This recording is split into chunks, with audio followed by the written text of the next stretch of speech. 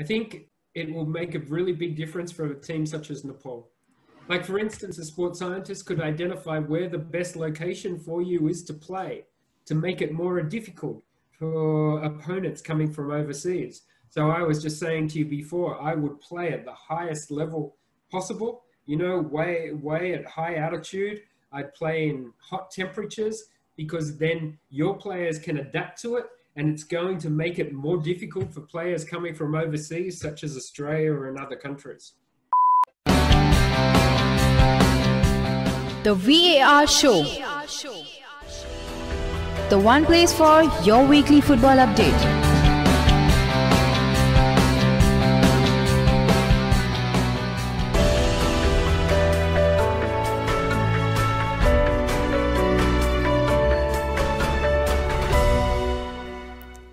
So hello, a very warm welcome to the VAR Show, the show which talks about all the various major football leagues in detail. Today we are going to conduct a theme of interviews, and we have one of Australia's leading sports scientists, Dr. Craig Duncan, with us.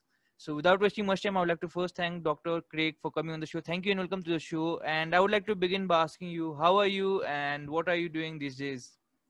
I'm very, very well, and thank you. It's very nice to be on the show with you, and so thank you, and hello to everyone that's listening. At the moment, because of the pandemic, it's a little bit different for me, because normally I travel a lot around the world, because I consult to a lot of teams in Australia, in Asia, Europe, South America. So normally I travel quite extensively, but now at the moment I'm based in Sydney and just monitoring data and working with coaches from a distance. Of course, and you are very much into sports science. At least that was what I could infer from whatever I read about you online. And many of our listeners do not know what sports science is. That's a basic tool. So can you please explain a little bit what it is? Well, really, sports science is the way I see it. It's quite a large area, but it's very much about everything that's sort of the off-field, the fitness for the players. It incorporates nutrition, the psychology, injury prevention, strength, speed, power, all these sort of things that go and help the footballer to be better. But also it incorporates analysis as well. So, analyzing games, sports scientists would do that. I actually really probably call myself more a human performance sort of scientist. So, everything that is involved in football, in respect to getting the players ready so the coach can coach them, really increasing their fitness, increasing their ability on the field. Of course, like you said, you consider yourself more like a human coach, performance coach. So what is the difference between maybe a sports scientist and what you said? Look, I don't think it's too much different, except I take a very holistic perspective to what I do. I look at the player from many different angles to make sure that they're ready physically and psychologically to do what the coach requires them to do tactically. Of course, and of course, for me personally, I know I've been exposed to sports science because of my friends who have done similar stuff. But how important is sports science according to you? I think it's very important. Football is a game that you need to be physically very good at the highest level. You must be physically very good, psychologically good. We must be able to analyze the games appropriately. We need to be able to manage players so when they play, they're physically right to play and ready to play. What they eat, what they drink, how much effort that they do in training, the management of training loads. It's very important if we want to maximize the potential of the players that we work with. In actual fact, I think sports science would be very positive for teams such as Nepal, and I work with other teams, that need, that could really benefit from this area, that mightn't be as good technically or have the best players. Okay, but if you're very fit and very healthy, then it's going to work very well for you. Of course, and I wanted to ask you, you said, it's good, it will be beneficial for a team like Nepal. And Like, how much of a difference does having like implementing a good sports science base in your team and without implementing, how much of a difference does it make for a team? I think it will make a really big difference for a team such as Nepal.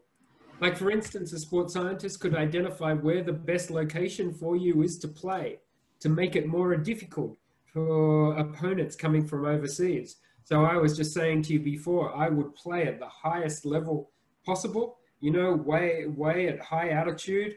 I'd play in hot temperatures because then your players can adapt to it, and it's going to make it more difficult for players coming from overseas, such as Australia or in other countries. Of course, and like I'll go a bit personal. And when did you decide to get associated with sports science?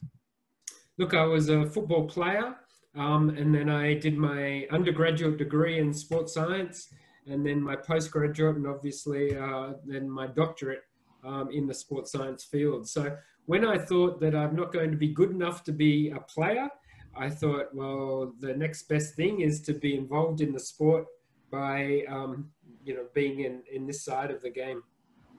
Of course, and like sports science of late, at least it has come into the mainstream market, especially with like the household names like maybe United, Liverpool, or the Premier League teams. Like showcasing that okay, we have a department with this. So, is it something that is recently a recent thing that has come up, or is it something that has been for a long while but neglected? I think that it's been there for a long while and it's been neglected. And then the other thing is maybe sports science wasn't specific enough to football. So we have to look at football specifically and see how sports science can benefit the football coach. Really my job is making the coach's job easier by giving him the information he needs on his players so he knows that they can perform to what he needs them to do.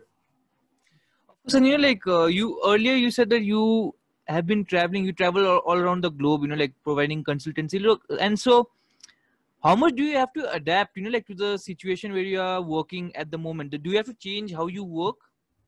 Yeah, look, at the moment, very much a lot of it's online, but I'm sort of used to doing that, from a virtual perspective. So one of my teams that I work with is in the J League. So, in the Japanese league, they're there. So I will speak to the coach. I will get the data through WhatsApp or email or whatever, and then I can look at that data and then speak to the coach and identify, what players are in good shape, ready to play. Is the team, performing physically the way it should? So, I'm quite used to doing that. So it just means that I can't be there face to face. Of course, and you spoke about another important, you used the word data, and that's again another new thing that's being thrown around because of the maybe like how the top teams have used. Has technology evolved with sports science, and has it been how did you have to adapt to it, because you have been in the game for quite a while now, and maybe it was not there earlier? Yeah, very much. But look, Australia, I'm very fortunate. Australia is one of the leaders in the world in sports science. So for instance, GPS, you might have seen players using GPS to see how many meters they do at the game and different speeds and that. Look, I've been using GPS since 2002 when it first came out. So many, many years ago. So I was able to adapt and then see the evolution of that. So there's a lot of the technology that is out now that I've been involved with from the start, and helped the companies develop that technology. Yeah, and like staying with GPS, I have seen a lot of them use it, and I've even spoken to one owner of the company. What is the use of a GPS? What do you do with it? Well, basically the GPS tells you exactly what the player has done in training and in a game situation. So what we know is, or what we do, how we use GPS is, in respect to training, we identify exactly how many kilometers should be run, at what speeds, etc. So we predict the outcome of the training session based on what the coach wants to achieve. The players wear the GPS, and we can see if what they do matches what we predicted they should do. So ultimately, they're ready to perform when they have to perform. We use it in game situations to identify exactly what each individual player has done physically in that game. Because we've been doing this for so long, we know what the world's best players do in every position, in pretty much every tactical formation. So we know what the gold standard is for a player, and then we try and match that. So we try and build that and identify where players are at in respect to this performance criteria. Of course, and you're like on a personal level, are you only do you only work with football teams and players, or do you work with other sports also? Yeah, look, football is the sport I primarily work with, but yes, I do, because of my success in football, I do work in other sports as well. So I have a company called Performance Intelligence Agency, and so we work across sports. So some Australian sports that you might know, like such as rugby league, but we've also worked in basketball, Olympic type sports as well. So any sport, we can really adapt our processes to work with the clients. So across the genre of sports, does your work kind of remain the same, like what you do? Yeah, look, there are some sports such as like cycling where sports science is very, very big and it's very well accepted. Some of the Olympic sports as well. It differs somewhat among the team sports, but it's very powerful with international teams. Like, for example, I did the last World Cup with the Australian national team, but for those 4 years, there's extensive travel around the world that players need to do. So a sports scientist can manage when the players sleep, monitor how they sleep, maximizing their potential to perform when they have to perform. Like, there's things that we can do to help these situations. If they have to perform in the heat, how can we get them ready to perform in the heat if they're playing in countries that are in the winter? But then they have to come to UAE or somewhere and play in 38 degrees, even though they're living in England at the same time, and it's only 15 degrees. We need to prepare them for that, and that's what sports science can also do. Of course, and you spoke about how you worked with the Australian national team, and it's like I wanted to ask you, like you said, like you have to keep on monitoring all throughout the maybe tenure that you're working with them, and the different pitches or the temperatures or the climates you're going to play at. So do the club side let you work with them? Yeah, look, what I do is when I'm working with a national team, I develop very good relationships with the clubs that the players are playing at, because it's in the club's best interests that they work with me. So after the FIFA window, after they've played for the national team, that they return to their club in the best possible physical condition. And you have also worked with the club side with Sydney FC, I think, in Western Sydney Wanderers. How different is it, like working with the club and national side? Look, a club side is quite different. In a lot of ways, it's easier because you've got the players every day, and you get to see them every day. So you can manage them. You have much more control. So yes, I've worked with multiple clubs in Australia and throughout the world. And even though it's hard work day in, day out, with international teams, you don't have as much control. It's just different. I enjoy both. I've been fortunate to work with a number of international teams, and I enjoy that very much. For instance, with Australia, we won the Asian Cup 2015. I was working with them. Iran, I worked with the Iran national team, very good team, and we lost in the semi-final of the Asian Cup 2019. But I also am very interested in working with countries like Nepal, Bangladesh, Vietnam, even, these smaller countries that might know sports science, and developing sports science in those countries. So I would like to see that, and to enhance the education of people that might be interested in being a sports scientist in Nepal. That's a great interest for me, in the future. Of course, personally, I would love to be a sports scientist going forward, but I don't know whether that's possible or not. And I wanted to ask you, like, suppose if a young guy or a girl wanted to pursue a career in sports science, what should he or she do to like pursue a career?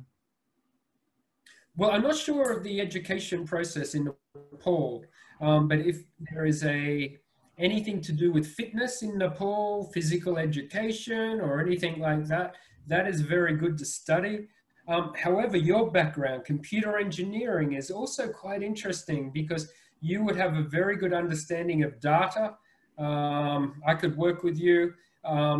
To develop different software that could be very positive in respect to sports science and how we analyze data. Because data that is not analyzed well is no good. What we want to do with that data is to create insight or information for the coaches. So, yeah, I think if people are interested in this field, they might start off studying fitness, physical education, but then you could come to Australia and study sports science, or we could link up with a university in Nepal and develop something in Nepal. So like I wanted to ask you, is something like sports science for the future, or will it be replaced by something else? No, I think sports science will be here for a long time. I mean, I don't think it will change. I think it will just evolve. So like any area, sports science will evolve and will get better. I think there's a lot to go as technology. The more data that is available, we have to learn how to manage that data, how to visualize that data, and I definitely think it's one that will be here for a long time.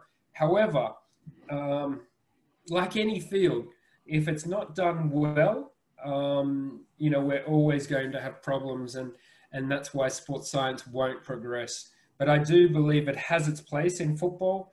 I would love to see it develop in a country like Nepal. Of course, and we have spoken quite a while, and it's generally more related to the like physical aspect. Do you also focus on the mental aspects? Yes, absolutely. I mean, that's the psychology, but I encompass that all into what we do. The mental aspects are very important. And the university that I'm associated with in Australia, the Australian Catholic University, is a leader in high performance sport and the education of students in that area.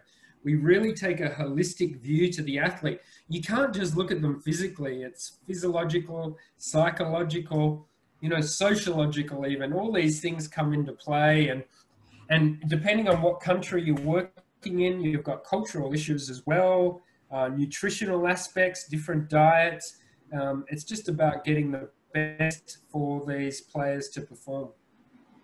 And ideally, we speak about mental health, and how do you analyze the health of a person mentally? Like, what do you do? What is the process? Yeah, look, one of the cornerstones of my work is monitoring athletes on a daily basis. So using basically an app where they answer questions on a daily basis, and one of those questions is, how are they feeling psychologically? Also, there's technology you can use that will have give you some idea of their psychology. You can see that ring I'm using now, that's called an Aura ring. That monitors all my sleep and my heart rate and my heart rate variability. Heart rate variability is an interesting one because that can show signs of stress. And when that starts to dip, you can identify, or ask the question, is that physical stress or psychological stress? And to see how the person is coping. Mental well-being is a very important thing. And particularly at this stage during a pandemic where a lot of people and players accordingly are struggling because they might be away from their families and having a difficult time. I got some few good questions in my mind again. It's like, since you've worked in this part of the world, like with Iran and everything, where maybe the temperatures go very high, Yes. So do you think something like water break should be made compulsory?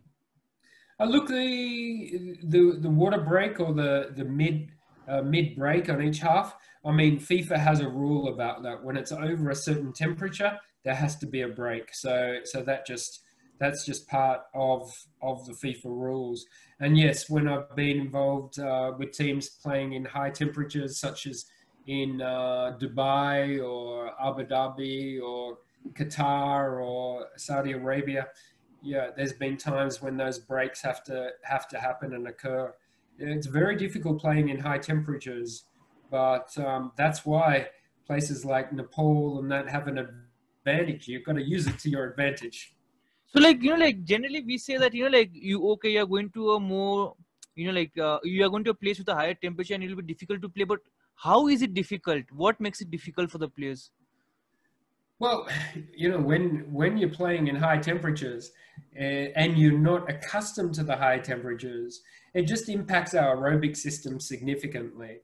So it means that we just will get fatigued easier and not be able to run as far in a game, or that we're going to be under that constant pressure, particularly if you haven't had time to adapt to those high temperatures.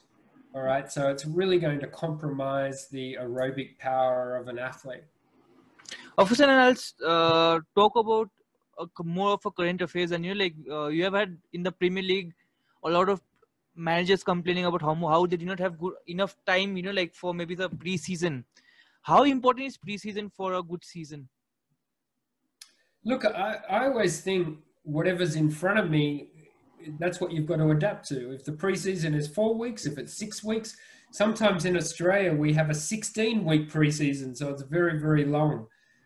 Look, the secret to a good preseason is that in the off season, you don't get too out of shape, or you don't get to let yourself go too much.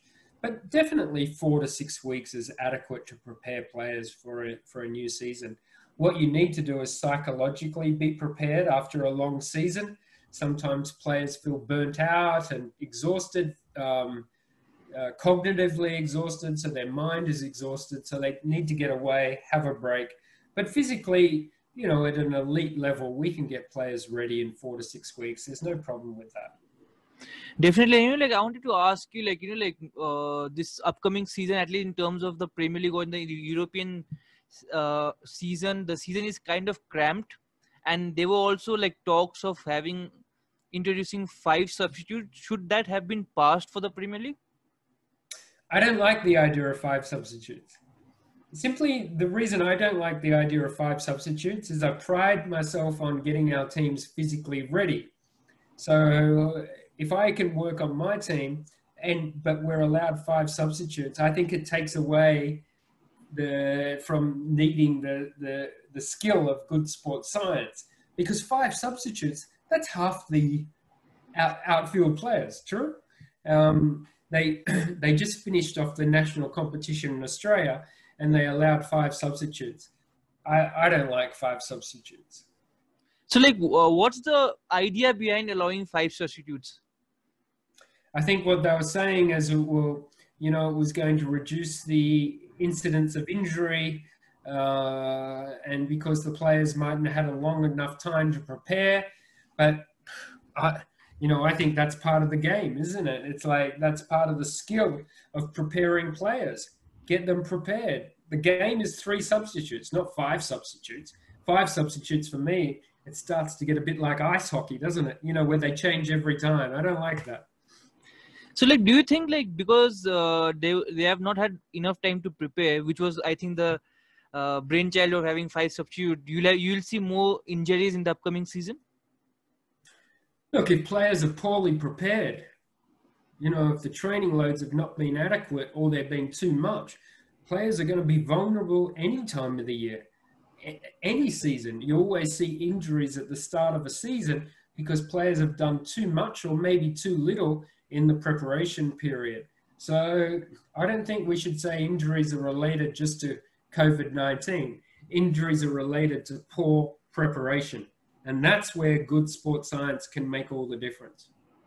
Of course, and I wanted to ask you, in your experience, do coaches push players a lot more than they should?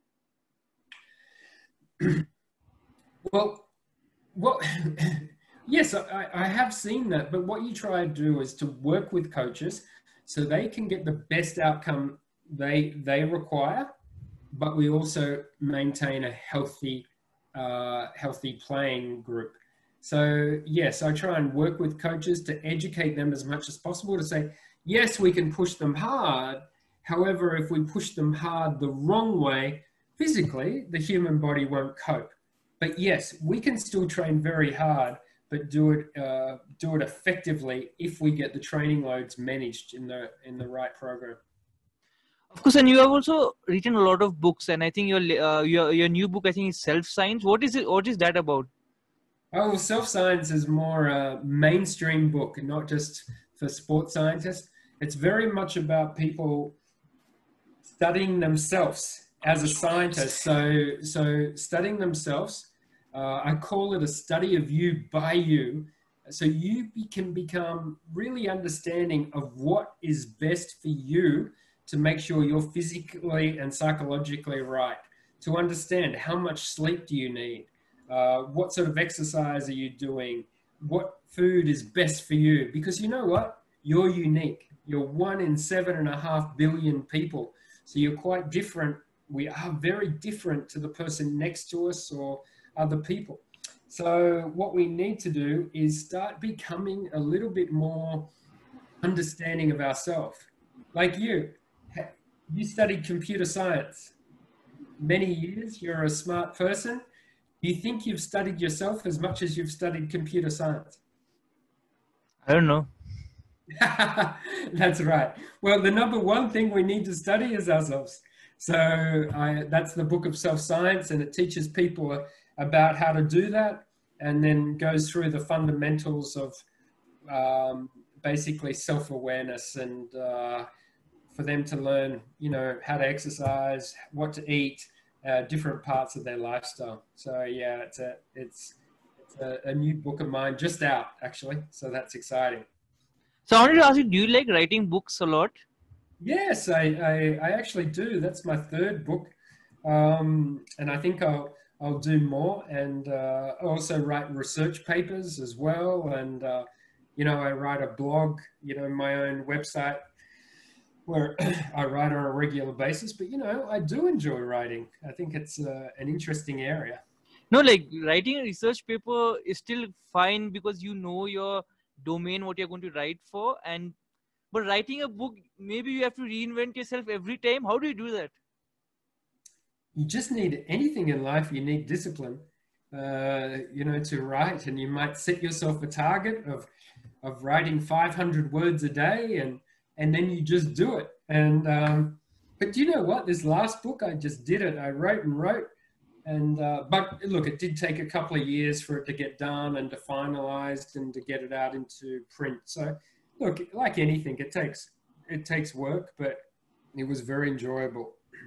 Like, I wanted to ask you, like, even I have aspirations of writing a book someday. I have decided like some topics and all those. How do you come up on the topics that on what your book is going to be based about?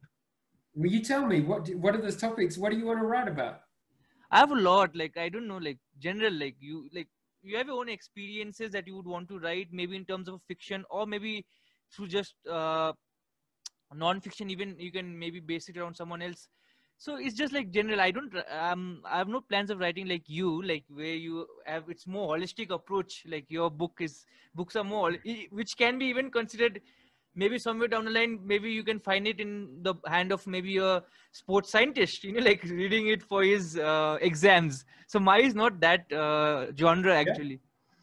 Yeah. No, but I think what you do is you just start to write. Each day you start to write what comes into your mind, and you just write. And don't wait for one day. I heard you say, I'm going to wait for one day. Start it tomorrow. I want to see you start it tomorrow. And then maybe you start a blog, writing each day. My first book actually was from my blog, where I wrote every day or wrote regularly. And then I put all those together, and it was a book somewhere here. It was called Sports Science is Not Rocket Science. And that was my first book. So you could do that. You just start writing every day. You live in an amazing, interesting country. You could just write what you see every day, and I think it would be wonderful. No, I was just seeing the list of chapter headings that I've written already, but I have stalled it for quite a while now. Like hopefully I'll start writing soon. Okay, now you tell me what's stopping you starting. I don't know. You just find an excuse not to start. Like you convince yourself, okay, I'll start tomorrow, which I have to change. But yeah, so that's one excuse that I have for myself, which I have to personally change. I think so. Okay, I want to see the first chapter soon. Hopefully.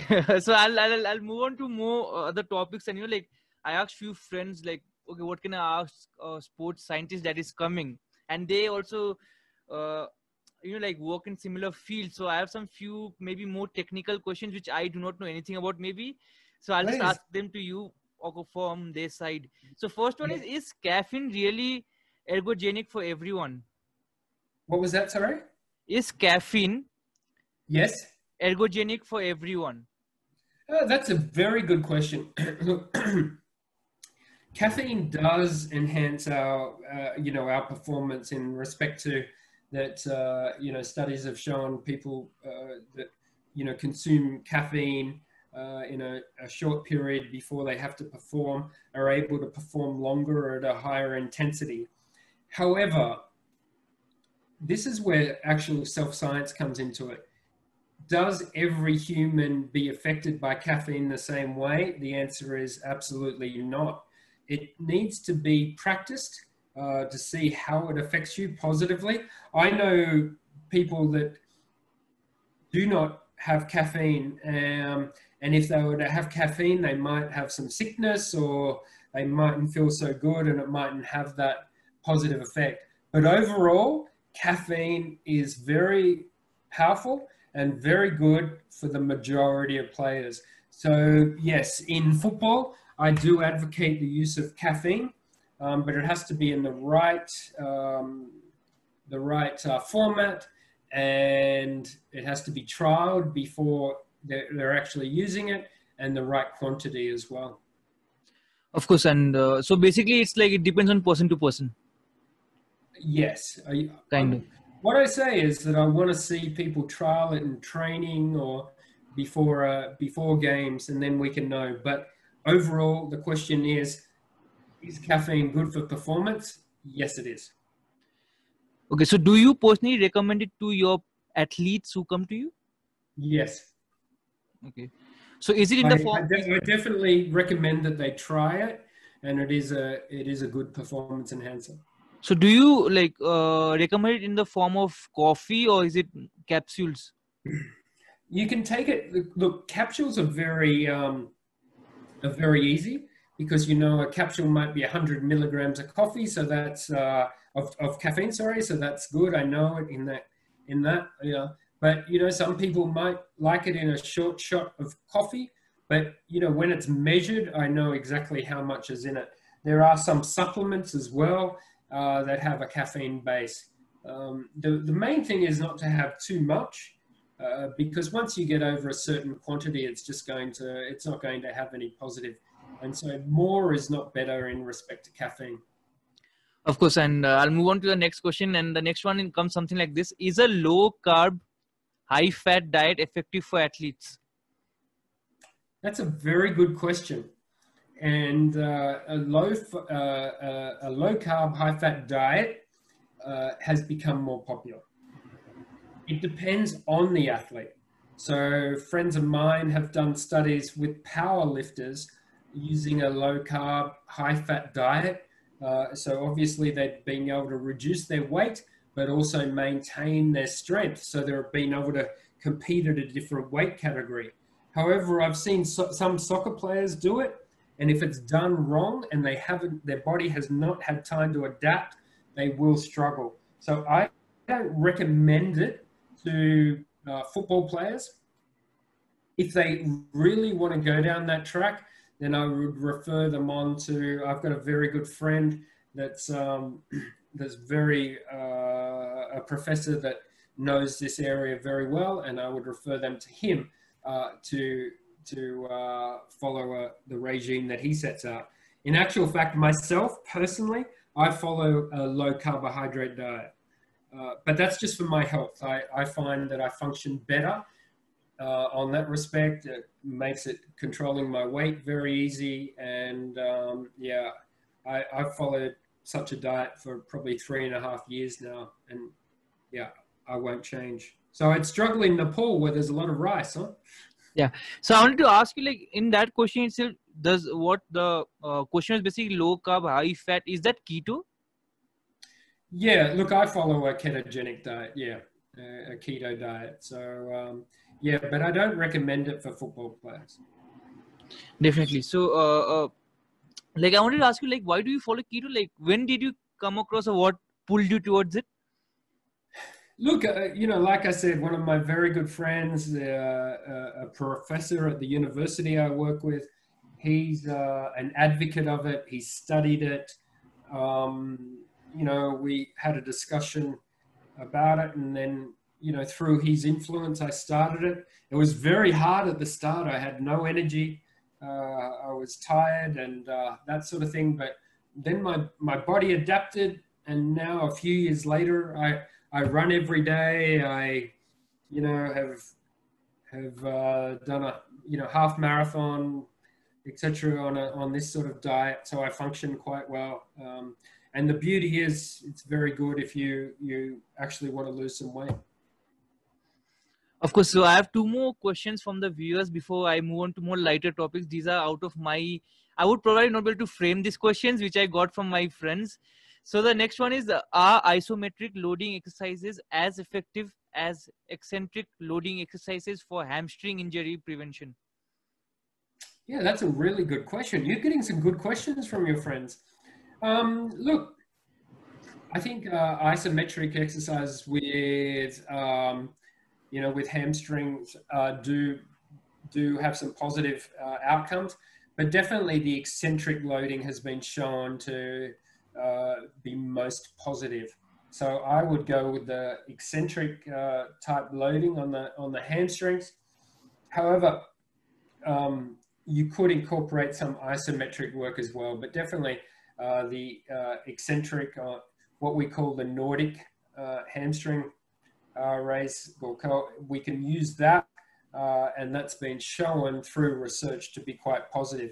Actual fact, the leaders in that research area are from my university, so yeah, they've spent a lot of time studying hamstring injuries. Of course, I think you have to clear some things for me and also for some listeners. What is isometric and what is eccentric?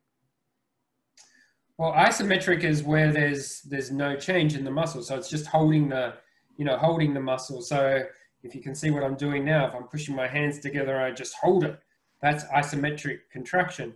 Eccentric is when we're lowering or lengthening the muscle. So what they're talking about there with the hamstring is that they would be lowering it, okay, so where there's strain on the hamstring and the hamstring is lengthening.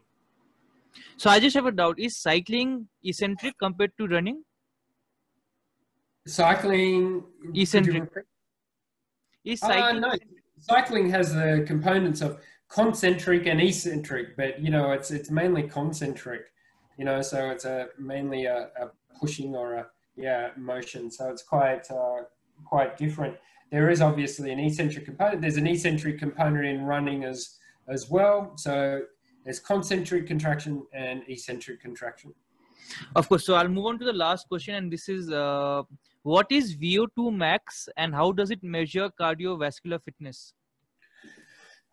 Well, basically VO2 max is, as it said, it's our maximum oxygen capacity. So it's important in a sport such as football, what your maximum oxygen carrying capacity is, how big your aerobic system is. But it's an important measure, all right? But what's probably more important is how much of that capacity can you use? You could have a big VO2 max, and there's a lot of genetics involved in that. But if you can't use it all, okay, then you've got a problem. We've got to train that. On the same token, if you only have a very small aerobic capacity, that could be a problem as well. So a football player, most elite football players have, quite a significantly sized aerobic capacity, and, because they've got there's that continuous activity. In actual fact, the athletes that have the highest VO2 max recorded are normally cross-country skiers. Of course, I picked up a word from what you said, and it's maybe not what you meant, but you spoke of genetics. I wanted to ask, how much does that affect a player's ability? In football, football has some genetic components in respect to your speed and your aerobic capacity. However, football is a pretty good game that genetics doesn't play a major part. So, say genetics, might, have an impact of 20%, 30%. I'm not sure. I'm just stating a number. But if you look at basketball, you look at the NBA in the States, you can see genetics plays a really big part, because if you're not tall, you've got to be an exceptionally good player in some respect. But if you're just 7 foot because of genetics and you can bounce the ball and move a little bit, more than likely you're going to be a bit of success in basketball. So football's a great game. All shapes and sizes can play it. But yeah, there's no doubt, in many sports, genetics has a big component. Like you and I can train all we want, but we're not going to win the 100 meters at the Olympics. Of course, I wanted to ask you, you said, for NBA, if you're not genetically tall, you would be at a disadvantage compared to others. Have you ever come across a team where you had to train players according to their role? Suppose what role they play in the team. Suppose if you're not tall in an NBA team, maybe you would do some other parts. Yes, but there's very few positions in the NBA that you can play when you're not tall. There's very few players that have been successful that are under, 6'1", 6'2".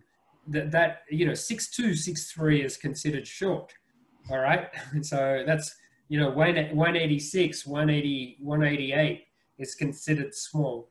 So that's a problem. Look, definitely in football, there's different positions, like the side backs, the people out wide, they have to run a lot up and down, which is quite different to the central defenders that don't have to perform so much physical movement, etc. Of course, so from the perspective of a player, maybe young or old, if you had to suggest how to maybe evolve their game, be more injury free, because I think that's the main aim of most scientists, sports scientists, to make the player injury free. What would you suggest? What should they do to maybe extend their career and come across less injuries? Look, one of the biggest things that's a problem in football is that players aren't strong enough. So doing strength training will help this, and to have a very good holistic program, a well-structured program. But if you ask me that question, what could most football players get better at? I would say doing strength training and being stronger. So, how much of a difference does strength training do, help the player?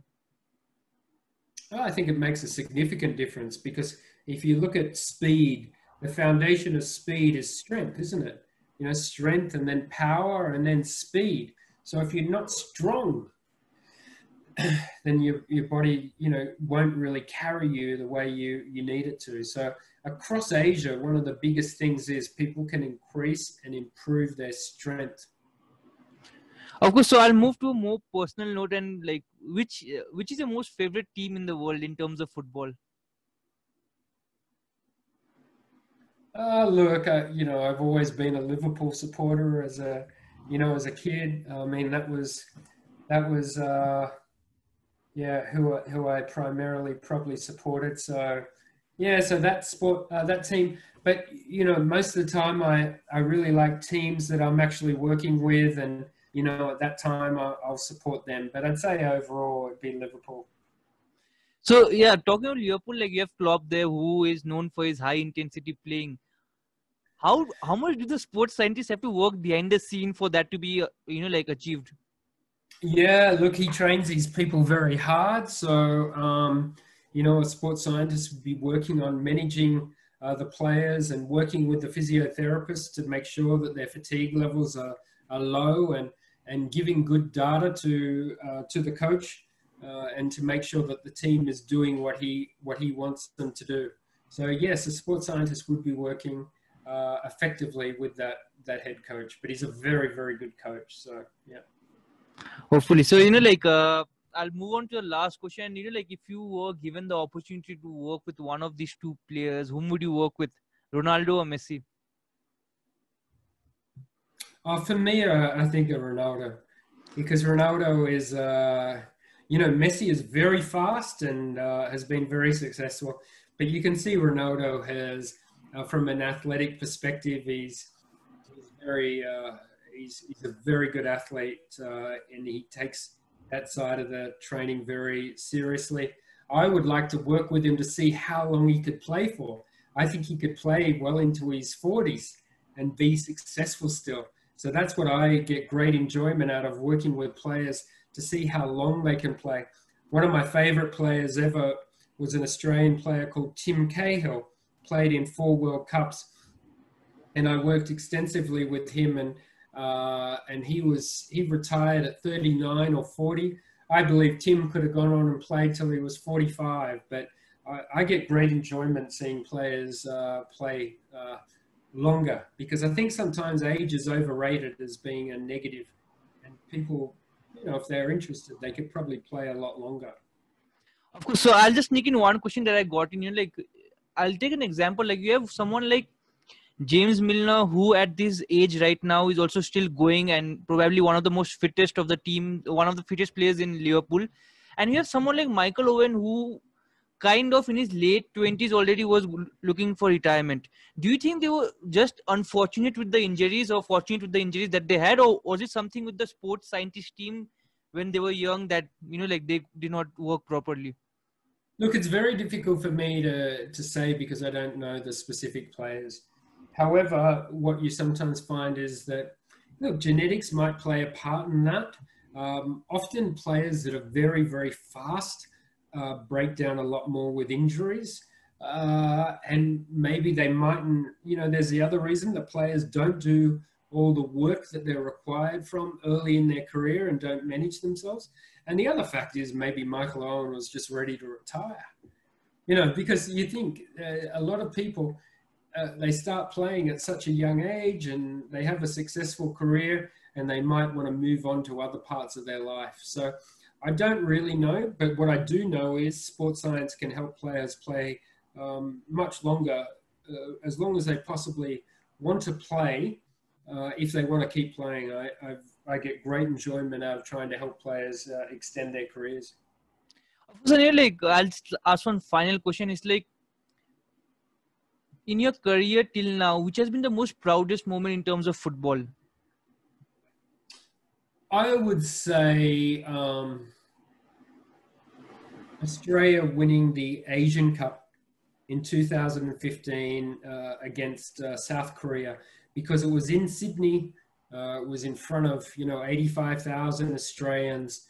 It was the biggest trophy that an Australian team had ever won. We won it in extra time. We were the fittest team in the tournament. So that was a very proud moment. I enjoyed that very much. A club side I was winning won the Asian Champions League that I was working with, Western Sydney Wanderers. But I would definitely say the Australian national team. But, I also enjoyed very much working with the Iran national team and working with those people there and that. But I'd definitely say 2015, Australia winning the Asian Cup. So on that note, Dr. Craig, thank you so much for talking to me, and I wish you all the best with your future endeavors. Maybe you can write one more book, or maybe you can work with Nepal. You never know. And always, all you got to do is ask me, and I'm happy to help the people of Nepal anytime. Sure. Thank you so much for coming, and take care. Stay safe. Bye. Thank you very much.